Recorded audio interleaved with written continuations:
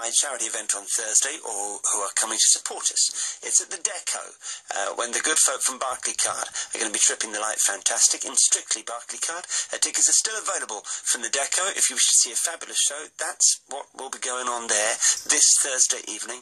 Just Google Deco Northampton and that will give you access to tickets. Without their help, says Kathy, we wouldn't have raised over £15,000 so far for the NCTLC, Cancer Charity for Children. It's amazing work you do this Thursday evening at the Deco.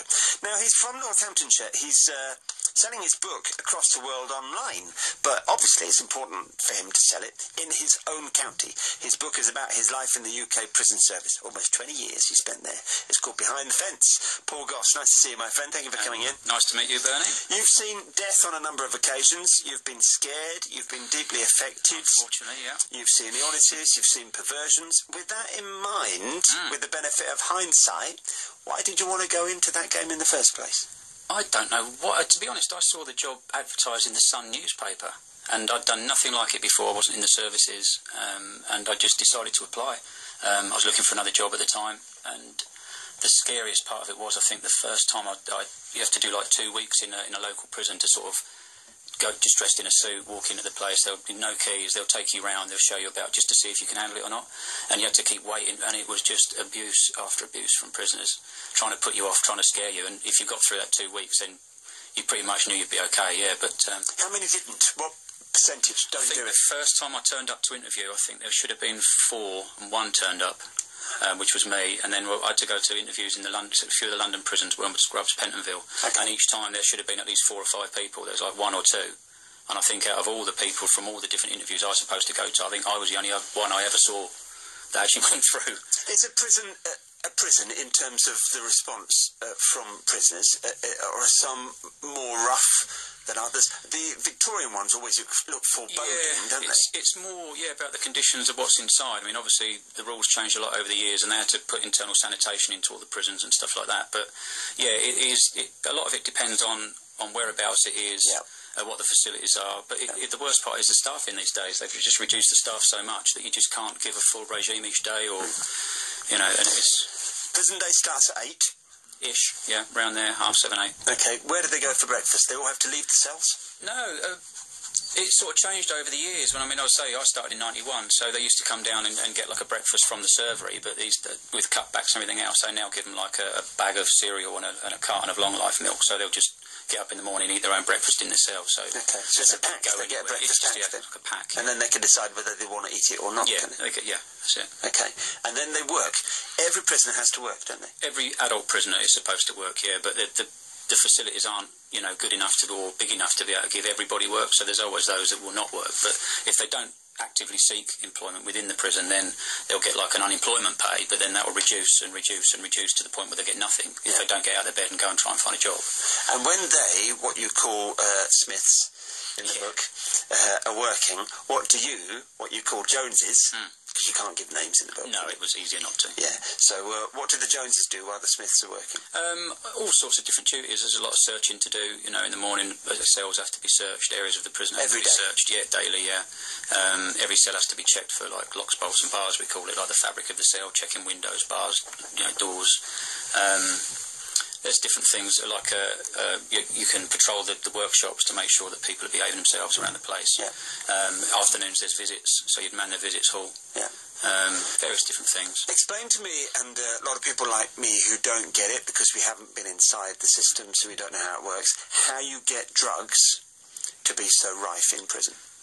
There's lots of different routes, and without going into too much of a detail, a lot of people, the visitors will bring it in through visits, but somewhere where we can't touch it. So internally they'll bring it in, and then they'll try and pass it in the visits hall, and then it will be then hidden again internally. And sometimes, obviously, again, because the amount of people, staff that you have, and the amount of visitors, you just can't see it all. They have CCTV, but you can never spot it all. And then they're traded in the yard, aren't they? They're all over the prison, but a majority of it comes over the fence. Now they'll throw it over in, I'm talking probably £20,000, £30,000 at a time. It's a massive business within the system now.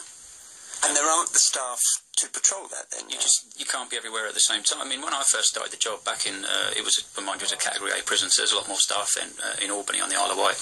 It was we had 13, 14, 15 officers on the wing. You'd also have a senior officer. There'd be a principal officer, which is the next thing. You'd have your own wing governor. So so there was a lot of people there. And when I left Wellingborough, there was maybe 2-3 members of staff to unlock 60, 70 prisoners. Okay. And then one of them had disappeared to go and do a job, and so you're just stuck with 2 staff trying to patrol all of that. Yeah.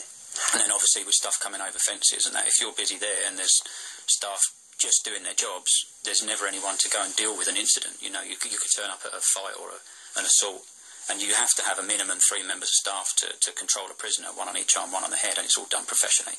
But sometimes you turn up, you're the only one there, or maybe 1 other member of staff, and you shouldn't even get involved, but you had to. And put yourself at risk by doing so, just to try and sort out problems. Some of the stories in this book are very dark. There are some lighter ones. Yep. Complaints every day about the food. Oh, every day. Big issue. It didn't matter what you gave them. Yeah, they had 5 or 6 choices for lunch, 5 or 6 choices for evening meal, and you could guarantee that whatever they chose, when it turned up at the hot plate, they'd see something that looked better, and they'd say, "No, I didn't choose that." Okay. And yeah, I think it was just an unwritten rule that you complain about everything. Who cooks it? Who serves it? There's staff there, like chefs, and then a lot of the prisoners. A lot of the prisoners will be trained or will work in that area within the kitchen and be paid to work in there. Black bits in your peas? Unidentified black bits? Oh, there's always black bits in the peas. Yeah, I don't know where they get them from. I'm sure it just scrape around the floor. If there was no black bits in the peas, it wouldn't look right. No, had a bit of texture, didn't it? And they had to set it as well. It was always served. Peas were served in slices. It never moved. It was great stuff. You could just cut it into slices. And the bad food goes to the nonces. Now, explain who these are in prison terms. Because I thought that nonces were child abusers. It can be. Yeah, it's a generalised term. It's not a nice term, and I don't. It's not something that I would use myself. But I've used it obviously in the book because that's the way they talk. That's the way that things are said within the prison. But it's just generally, it could be a whole range of people with sex offenders. It could be rapists. It could be anyone who's run for cover. Like if you was in there and you were recognised, or so you'd had a fight with somebody else in another prison, and you turned up at this place, and someone was there that knew who you was, then you'd be abused or attacked every day. So they're like the second strata, then, in many ways. Yeah, it was mainly it's a term that is more about sex offenders and rapists and stuff like that. Yeah, and they would get the bad stuff. It was like an unwritten rule that if a prisoner had what they call a normal prisoner had the chance to attack a sex offender, then they would. They just saw it as their duty, and that was something that you had to try and stop. Years ago, the prisoners would sign a thing called Rule 43, and that's like protection. So they'd be in a wing where it was full of people of that particular type, and they could never be taken anywhere where there'd be other prisoners. They had to be segregated away from the mainstream prison, and it was increasingly hard to because there's that many more of them coming into the system as well. How have you seen prison change inmates over the years? It's changed out of recognition almost. But the prisoners, how do you see them change in their time there? You talk of guys who like a fight, who could go on a wing full of bravado. Do they remain like that, or does the system crush it out of them? The system itself isn't probably the major drama. It's the prisoners within it that cause more problems for the other prisoners. I mean, we do the job as best we can, and we treat everyone with respect unless we're given a reason not to. And I would try and be the best I could with anybody. I'd always help people out. So there's always bad people everywhere you go. Some of the staff I met over the years I probably didn't have a lot of time for, but that's the way they like to do things. Everyone's different. But it's the prisoners really that cause the other prisoners more problems, and the worst part of it, Bernie, is the amount of drugs that have got into the system. I mean, years ago when I first started, there might have been a bit of cannabis. And people smoked that, and they chilled out and laid back, but it stays in the system for 30 days. Whereas now, with the drug testing, the mandatory drug testing that goes on, test the urine testing, a prisoner would rather, if they get caught with any drugs in the system, then they'll lose days. They'll have to serve a bit more of their sentence.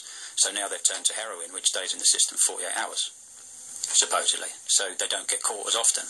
But now the heroin's caused its own problems by where everyone's getting addicted, everyone's overdosing on it, everyone's stabbing each other to try and get more.